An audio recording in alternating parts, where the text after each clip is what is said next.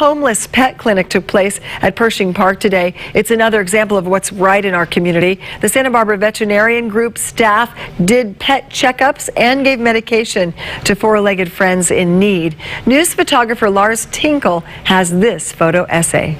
I don't know what I would do without it.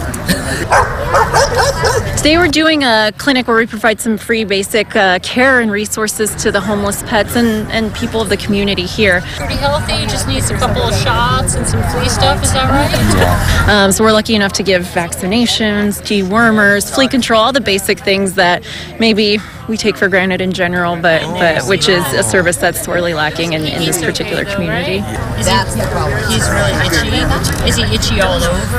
I came to get my puppy dog up to date on his shots and get some flea medicine. Try to get out here twice a year, as frequently as we can. But again, I think it's just part of that regular checking in on the health of our pets, and especially in a community where maybe that kind of healthcare isn't as accessible. One more. A lot of times you don't follow through with your animals, getting them the shots and things they need because you can't afford it. So this is a great opportunity.